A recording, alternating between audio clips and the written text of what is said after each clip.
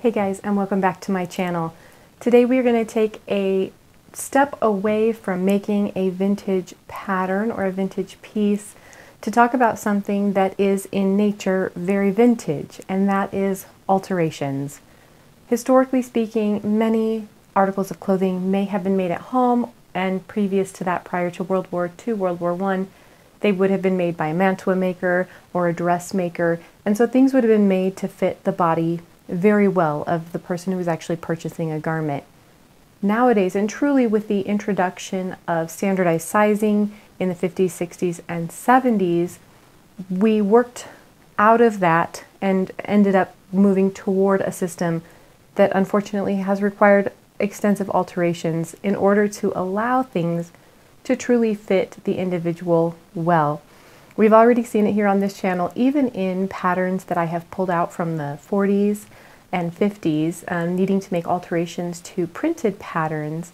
But now we're seeing a necessity of using that further in garments that we purchase either online or in stores.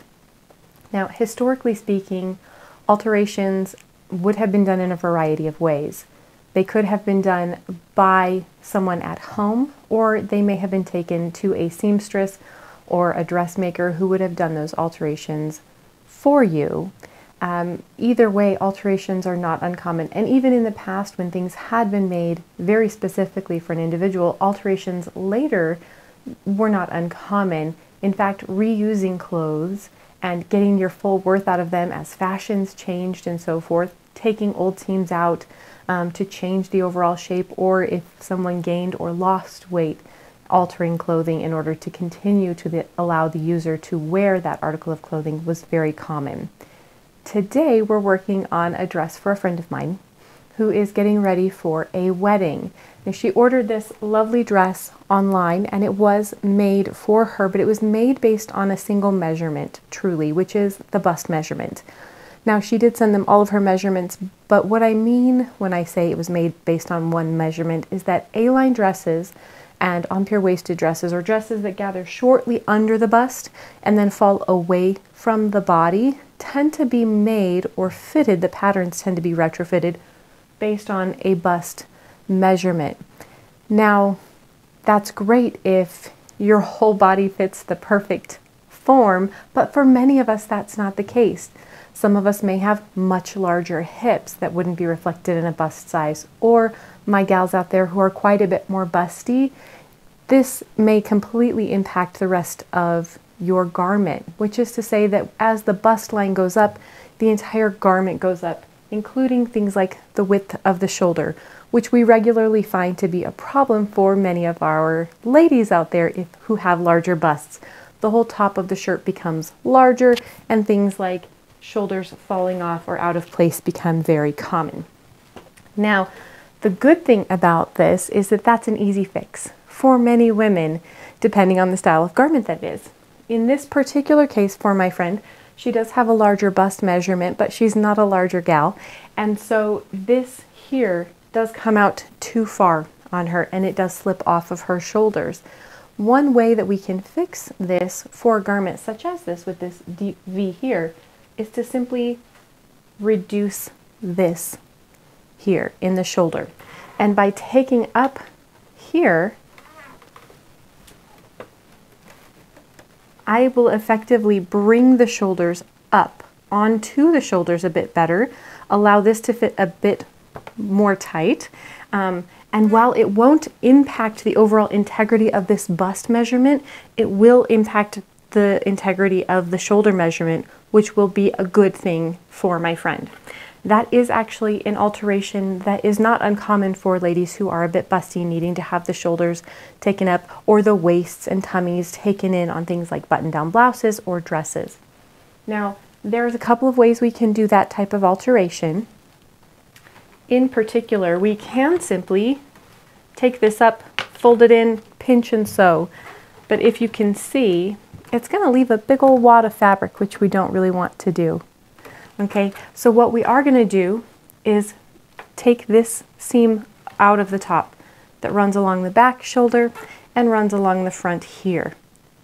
Once we remove those, we can nip out a small dart on each side, leaving the total width in the shoulder here the same, but bringing it in closer and taking the bulk of the fabric out here. Once that's completed, we can actually remove that fabric entirely, which will remove the bulk, and then re-sew this seam down or this hem down in order to hide that. It'll be quick, it'll be fairly painless, and it will create a lovely garment that fits well. The other thing that did happen with this garment that I unfortunately didn't get on camera, sorry about that, is where this dress has a slit in the front, there had been a long seam that ran the entire length of the dress. It unfortunately created an unflattering pucker across the front, and so we completely removed that seam. Luckily, it had not been a cut piece, and by removing that seam here, we created a nice smooth line with the fabric. There are no seams in the front. There's this lovely gathering detail, but that's not impacting things versus a cut seam, much like the side seam here. It creates an unattractive look. So we did fix that, and we'll take this in. We're adding a little bit of trim detail for fun, but let's just go ahead and walk through step by step how to take these shoulder seams up. Occasionally, alterations can seem very daunting to the home seamstress, especially to someone who's just learning how to sew. Taking something in, letting something out can seem like you might risk ruining the garment by, say, taking a seam out. But one thing I can say with certainty is it was not uncommon in the past, and it shouldn't be now, because while we might risk ruining a garment if we don't do it right, if we never wear it because it doesn't fit right, we're nonetheless using the garment. So let's try when we can to make things fit us nicely. And if that means taking it to somebody else, a friend, or even a professional, that's always a wonderful way to maintain the integrity of your clothes and make sure you have something that fits you beautifully that you can feel confident in. Let's get started. All right, guys, let's start by taking a look at this shoulder a little bit closer. Here is the seam for the back neckline, and this is for the front. The way they have chose to make this garment is that they put this front interfacing in first, they closed up this top shoulder seam, and then they went ahead and did the back collar. So this piece here is over the top of these pieces.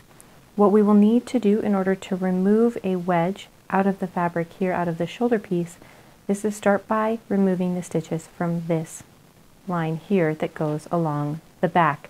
They have simply turned the fabric. This is not an additional piece that is over the top.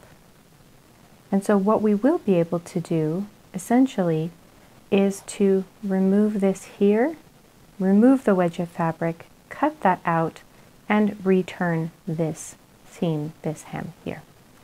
To get this out, I will need a handy dandy seam ripper. Very easy, and they come in most sewing kits nowadays, so it's not a specialty item. And if for some reason you don't have one in your sewing box, they're usually $1 or $2 at any of your local sewing goods stores.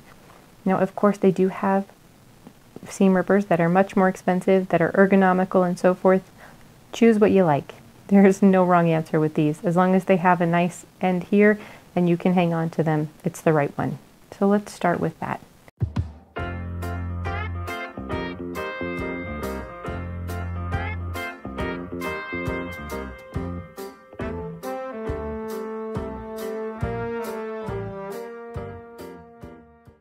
Once I have marked the dart from the back of this shoulder seam here to the edge of the neckline, all I need to do then is make sure that both sides of the garment are the same, run that stitch, remove the triangle wedge of fabric, and then I will be able to come back around and pull this back over the top, finishing that seam again, making everything smooth and clean. All right, I have the shoulder seams ripped, repinned, and marked with the darts with the amount of fabric that I will be removing. You'll notice I have come from the original stitch line on both sides and moved away from it so that the original integrity of this area here at the edge of the shoulder will not be impacted. I wanted the width of the armhole to remain the same, simply to reduce the amount of fabric that we had at the neckline. So that will do that. Here we are with 2 sewn seams. And here we are with those seams trimmed. Now I am going to turn these down and flip them in by hand, and then we'll work on putting this seam in the top back in place.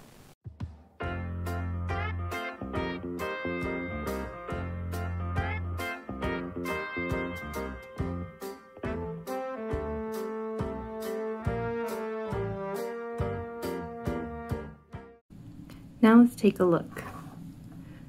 This is the outside portion of the garment, and this right here where you can see this little jog out, this is the front neckline, this is the back. So remember, we had this rolled over, and so we're going to actually take this piece, even though we've taken that section out, we're going to pull it right back over the top, and that's going to allow us to refinish that seam, that hem at the top neckline perfectly.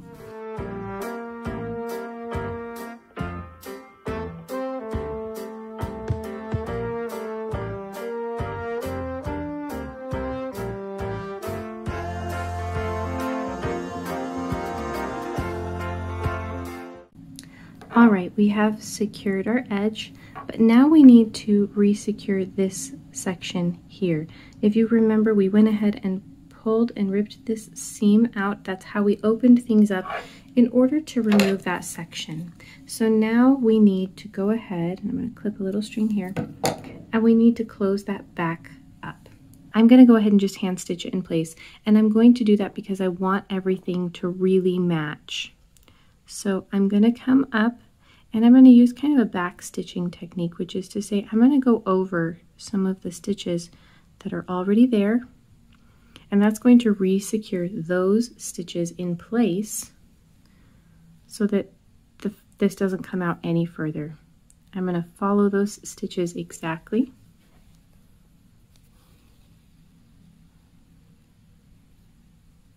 And I'm always going to give kind of a little tug at the end.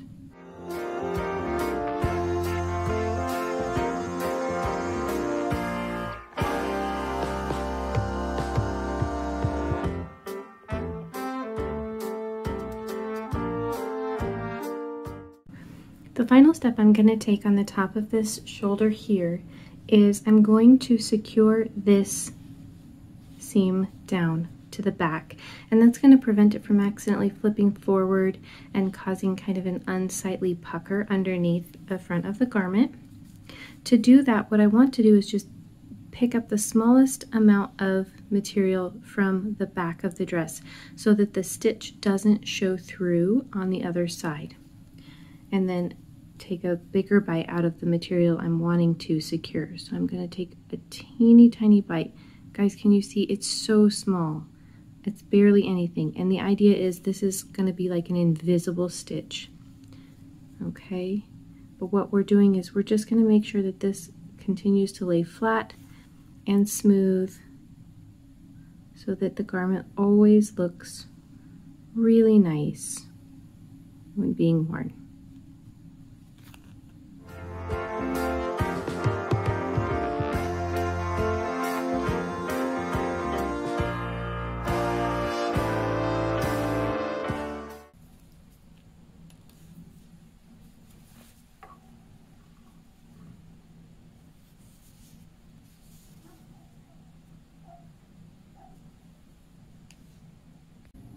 Alright guys, and there you have it. It was a very simple alteration that we made today to these tops of these sleeves. As you can see, there is no funky puckering. It doesn't look amiss. We didn't alter the actual size of the opening of the sleeve. We just took that dart out of the top of the shoulders. And it wasn't a big adjustment, but it's going to be just enough to move this off the edges of the shoulders and up further on toward the neckline to keep the garment secure so that my friend can really feel confident just dancing the night away in this gorgeous, gorgeous dress.